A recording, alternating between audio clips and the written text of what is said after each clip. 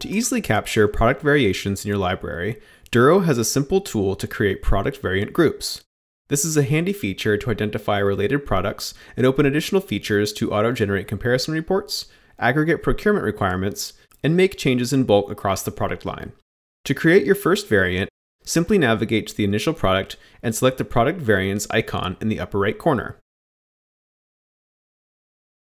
Select New Variant. Duro will create an identical copy of this product, but with an updated unique name and CPN value. Users can now make the appropriate changes that reflect what's different for this new product variant.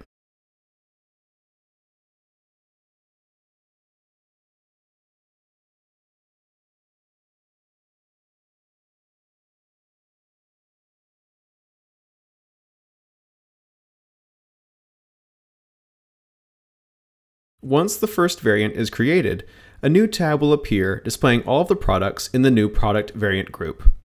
A table shows the flattened assembly for each product and easily identifies what is common across products and where the variations occur. Navigating back to the dashboard, we now see a new blue icon conveniently showing exactly how many variants there are for each product. Selecting this icon opens the modal, displaying the full list of existing variants and letting us continue to add more.